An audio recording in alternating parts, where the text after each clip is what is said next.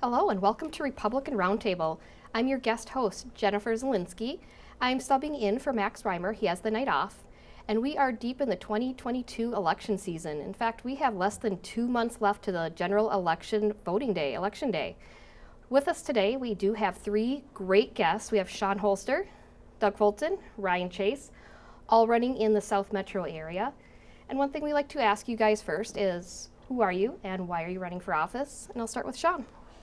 Well, my name is Shawn Holster. I am running for State Senate in District 63, South Minneapolis. Decided to run for office because as a resident of South Minneapolis, I've become very concerned with the direction that the state of the city has fallen in public safety and any number of other livability issues, basically, that we can turn this around. It's a policy thing, and that's where we're falling down. Doug. I'm Doug Fulton, and I'm running for Senate District 50, which represents Edina and Bloomington. My wife, Cindy, and I have lived in Edina for 22 years. We've raised our 4 children there. And I've become more and more frustrated over the last couple of years. And when I saw the school closings that took place during the pandemic, the burning of Precinct 3 in Minneapolis, and when I saw last year's legislature not be able to give back to the taxpayers an over-collected $9 billion of tax money. And the last straw for me was when I learned this spring that the Democrats were endorsing my opponent, who has only lived in Edina for less than a couple of years. It just felt to me like, this was the time to get in this race and try and return this district seat back to the Republican Party. Thank you. And Ryan. Yeah, thanks for having us, Jen. Ryan Chase. I'm running in 49A, which is Eden Prairie, north of Highway 5, up to Minnetonka, south of Highway 7. We've lived in Eden Prairie, right on the Minnetonka border, for about the last 6 years. Before that, we were in West Bloomington for about 10 years. My 2 sons, 5 and 8, we're deep into the community and just really enjoying our quality of life that Eden Prairie has to offer. When I ran the Twin Cities Marathon in 2017, I did all my running around the neighborhood. I mean, it's just a wonderful place that's been safe, clean, enjoyable, great neighborhoods, great neighbors. And so what we've seen over the last couple of years, like Doug was saying, there's been a lot of changes, and I don't think we have the policies in place. We don't have the leadership in place. And from my experience in business, that's my background, where I'm coming from. You really need to have a plan, and I don't feel like there's been a plan in place. So I feel like I'd be a great candidate to get into the House of Representatives for my district to be able to make those quality policy changes. Well, thank you guys for being on the show today and joining us. I think one of the major issues we have seen across the Twin Cities, and it's no news to anybody, but crime has risen. We have Shawn from Minneapolis representing Minneapolis, probably the heart of where it's all happened, the Minneapolis 3rd Precinct. But we've seen it spread into Edina, Eden Prairie, Minnetonka. Doug, I'll start with you. Would you like to talk about some of the issues you've seen and how you would address that as a state senator? Yeah. Well, I want to point out that I've really spent 35 years in the commercial real estate business, where I've been in the business of helping represent companies as they work on transactions. So I have 35 years of working and negotiating tough deals, and also having the ability to develop relationships.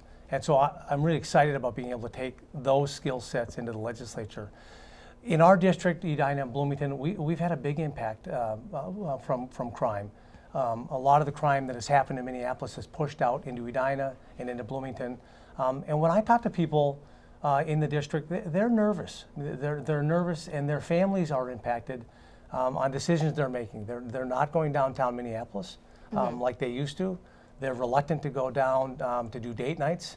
They're worried about having cars stolen at night. They're making sure their garages are down. They're worried about their kids in the evening. So it has really affected the families from a quality of life perspective. And when we understand that the way that we get back to sort of normalcy is to be able to support the police and try and help them create and have enough resources in their ranks so that they can help protect these neighborhoods. And Ryan, this is one of your topics too that you've been addressing on your campaign, correct? It is, yeah. And I think for Eden Prairie and the Southwest Metro specifically, what we've been hearing from a number of chiefs of police is that the residents really get along and appreciate their police officers. And the officers are well respected in the community. And I think that's wonderful. I mean, there's nothing more that you could ask for that area. But the problem that we're having is that so much of the crime has spilled out from other towns and cities. And if they're stealing cars and they bring them out to the suburbs, they commit crimes out there, and that's why this is a state issue. And I think that's why we look at this as one of our priorities, because we are looking to be at the state level to figure out this from a state level perspective. For me, I think it's a lot of looking at how do we get Minneapolis to get the officers that they need again, because they're so understaffed right now that they need that support. They need some kind of a fix that's going beyond just their own control and support. I know the State Patrol is working Fridays and Saturdays with Minneapolis, getting more people on the streets down there to build those relationships again. But we need to do more because we've been losing a lot of police and peace officers from that profession. We need to remind people that it is an honorable profession. It's something that we do need and that people do appreciate the police. There are a few that are making a lot of noise, saying that the police aren't doing their jobs. But the reality is most of us do believe that the police are a fantastic resource and support for our communities. And that's what we need to do at the state level, is remind everybody that the police are on our side. But we do need to, maybe have a little bit of reform. Mm-hmm. Certainly, there are issues that we've seen. Mm-hmm. But we need to get policing back front and center to make our community safe again.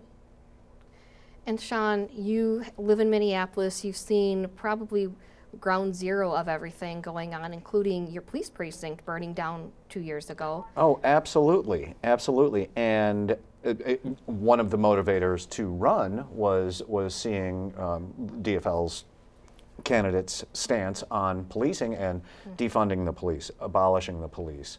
Most recently, reading something about her stance on eliminating cash bail. Mm-hmm. I look at these policies and I say, this is ludicrous. You cannot reform policing by cutting budgets, by reducing staffing.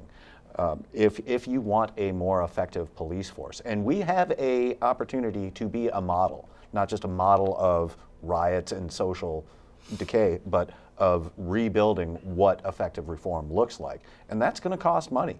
It's not going to involve taking money away to get a higher degree of training and proficiency in not only range time, but various conflict de-escalation techniques. Much like mental health professionals have continuing education requirements that, it isn't another degree or anything, but it is a continual training, continual education. And that takes time, that takes money, and that takes will. And that's going to have to come from the state level, because apparently the will is not there on the city level, unfortunately. Yeah, unfortunately what we've seen.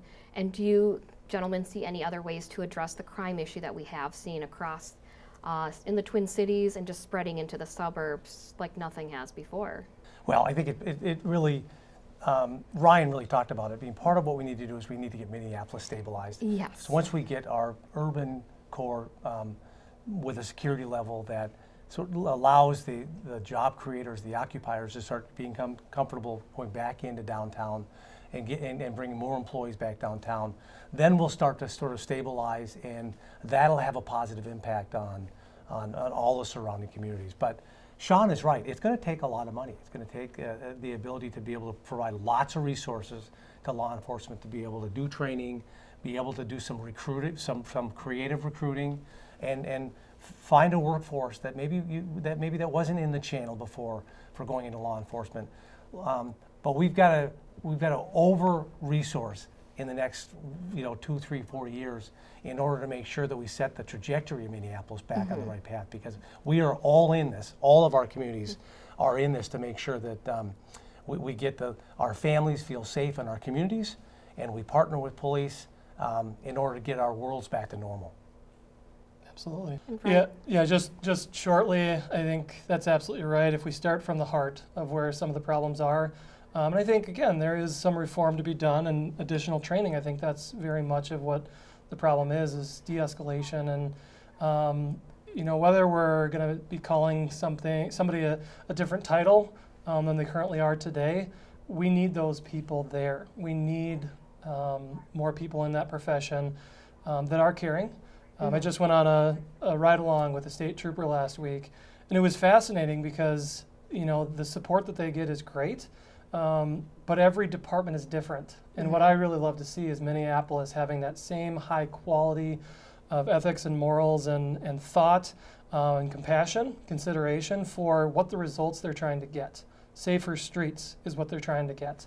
And I think that's really where we need to focus is making a plan, like Doug was saying, getting more people in there, getting them the training that they need so that we can stabilize things. Because again, it does reach out into all the communities. It's not just the suburbs. It's around the whole And getting state. back to being, instead of being a reactive policing, being back to being proactive. Right. Because when you're proactive, you're able to do so many more effective things. Yep, exactly.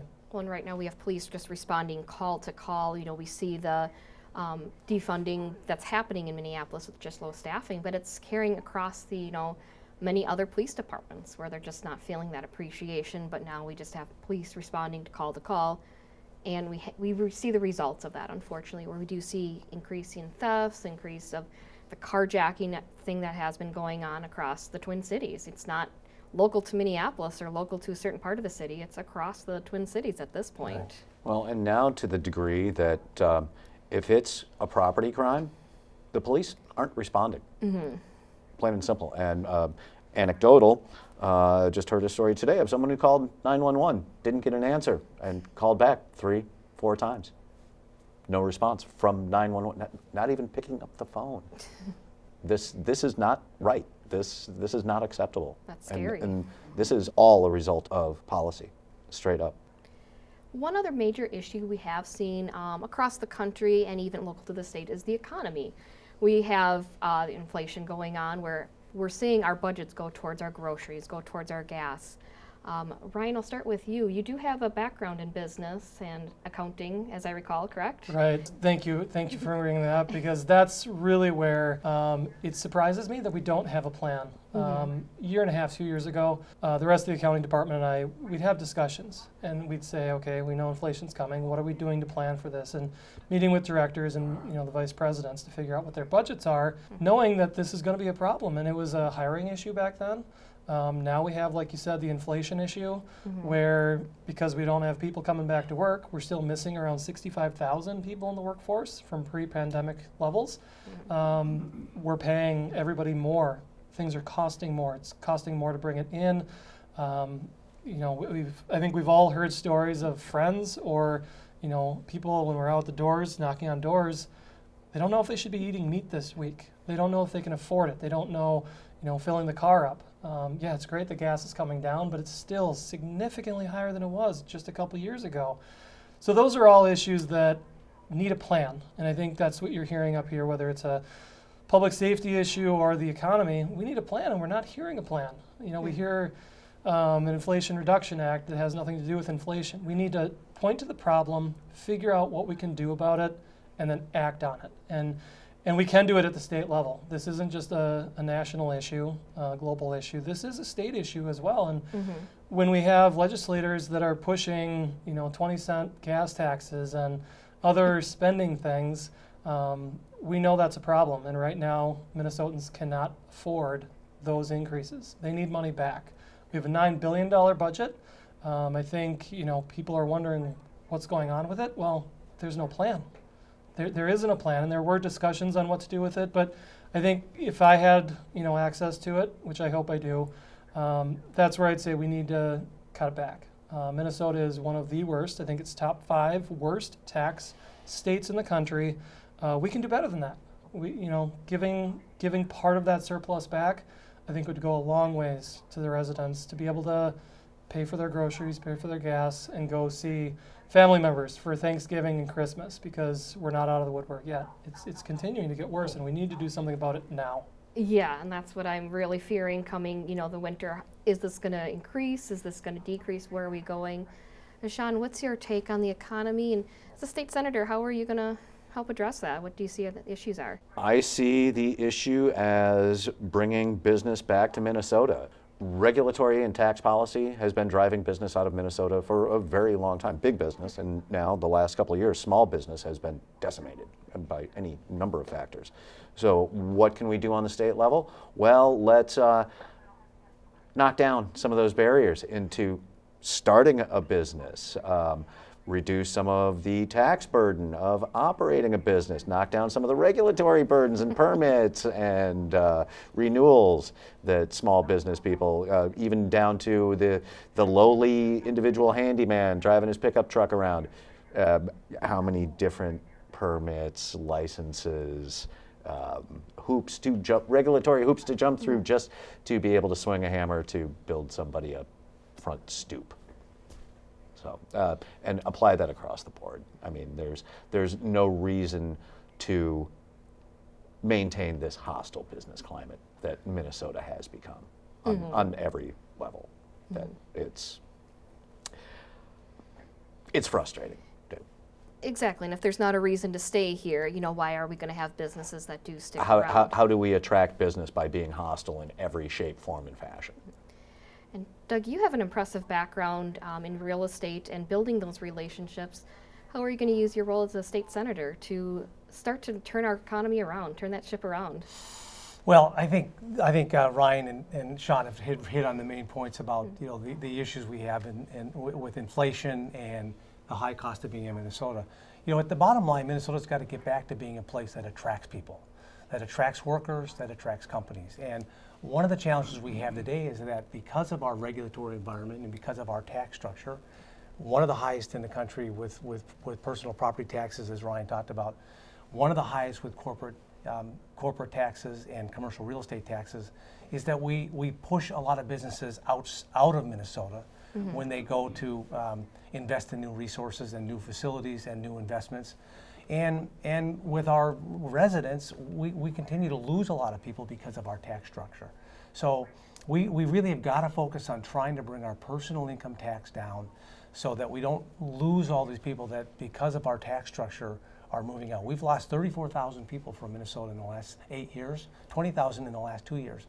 And these are residents, neighbors who are saying, look, I can go to another state that's warmer in the wintertime than Minnesota, and I can save money in taxes. And it's just not people who've sold their companies or who have a lot of money. We're losing a lot of young people too, who are graduating from high school or have gone to college and have moved back and say, you know what, I'm looking around the country, and there are cities like Charlotte and Austin and Nashville that have lower income taxes than we have here. And my friends have moved there. It's a great place to live. So Minnesota's got to grab this moment and keep our people here and look for ways to create policy and tax policy that doesn't force them out. Well, thank you for that. And does anyone have anything else they would do as a representative or a state senator to start to turn that economy with the gas tax? Yeah, I think the gas tax is a big thing. We have one of the highest gas taxes in the country, our tax policy across the board is that way. Getting people back to work, I think, is the big thing for me. Back in the workforce, giving them, a purpose, and building those relationships again. As Shawn was saying, the regulatory issues that Minnesota has come up with are just forcing people to stay home, to get out of work, to do other things, and it's not helping anybody. The shutdowns and mandates that were pushed the last 2 years were just incredible, right? I don't think any of us could have imagined that happening, and I think that's another big reason why I decided to step up, because we gave the governor authority for so long, and the House kept voting down, taking that away. We need to be legislators. We need to talk. We all have great ideas. We have, and that's what you're asking for, right? Additional ideas. There are so many potential ideas out there. Let's get them all on the board, prioritize what's going to make the biggest impact, and let's go for that. Getting people back to work, tax reductions. I think those are the two big ones for me, but I'm certainly open to anything at this point because we are losing businesses, we're losing people, and it's only going to make the economy a little bit worse, you know, each time that somebody leaves or a business leaves. So let's get them back to work, let's get them back in the state, and let's be friendly to our economical state. Well, and if I may, I can't help but think the best way to do that is to diminish the relationship between the citizen's wallet and the state by reducing redundancies, getting rid of redundancies, getting rid of the relationship between the wallet and the state, because then that puts the money back into the citizen's wallet to donate to charity, to start a business, to do with as they will to contribute to their community. Strong individual, strong community, strong city, strong state. It's a chain reaction that, okay, we reduce that interaction between the state and the citizen, allow activity to flourish instead of inhibiting that. Okay, we're in business, we're rolling. I think one other topic we've really seen come up across the state is education. We've seen Minneapolis schools just not performing at the same level, but again, just like the crime issue, we're seeing that carry out throughout the suburbs and throughout greater Minnesota. Shawn, what are your thoughts on education and how are we going to work on that as a state senator? I would say open up education. Let the money follow the student. Especially in the last couple of years, we have seen how parents and the community will step up to find solutions when the public school system closes down or proves to be wholly inadequate. That the public school system as it stands, as a model, that we keep throwing good money after bad. It's an antiquated model that treats the student like a unit of production to be moved through, whether the quality is there or not. We are looking at anywhere between 35 and 47% proficiency in math, reading, and science in Minneapolis public schools at the high school level. That's an F minus grade. How is this reasonable in any way?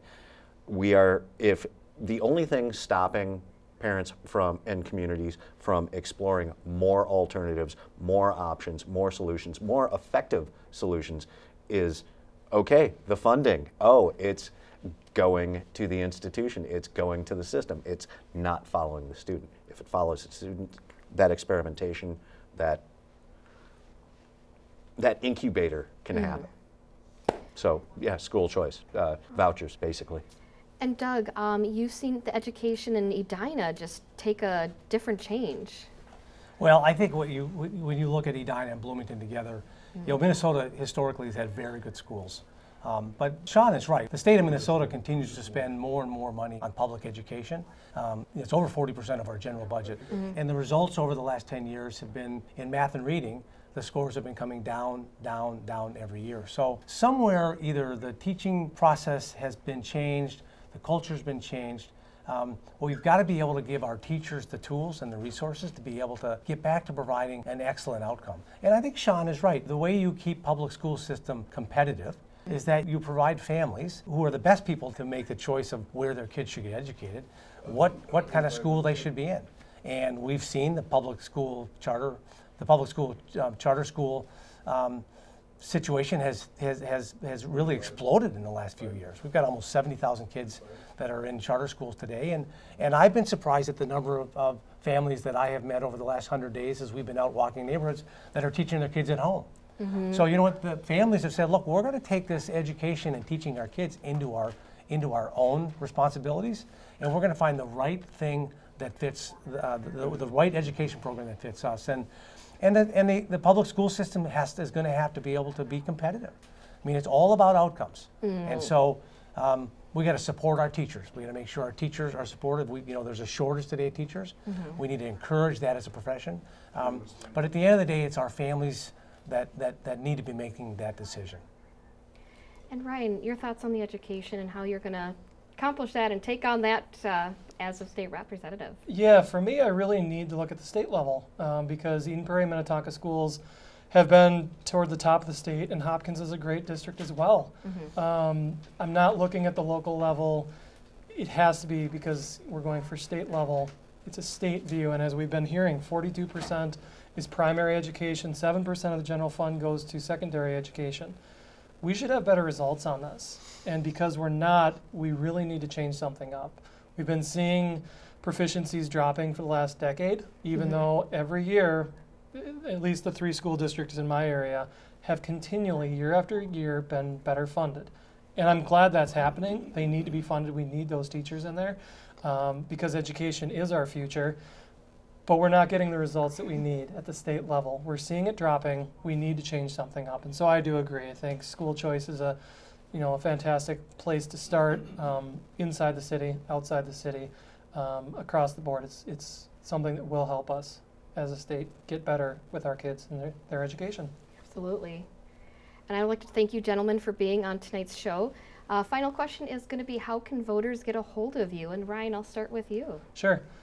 Just go ahead and go out to my website, please, chaseformn.com. Information out there, contact information. You can get a hold of me that way as well. Very easy, Chase for MN. Exactly. Great, good job, Waze. Way to set that example. Our website is fultonforsenate.com. And on our website, we've got all of our priorities and our ideas for helping in each of these areas we've talked about tonight and others, and would appreciate people taking a look at our campaign. Thank you. And Shawn? Yes, I can be found at ShawnHolster.com, ShawnHolster.com. That will give you all of my policy positions, as well as portals to the YouTube channel, Facebook page, Twitter, you name it, Substack. All that. All there. All right. And a bag of chips. Well, thank you, gentlemen, again for being on Republican Roundtable. And it's Thank you. been a great interview with all of you. Thanks for having us. Thank you. Thank you for joining us on Republican Roundtable. Again, I'm Jennifer Zielinski. And just remember to get registered for the general election coming up here. Thank you.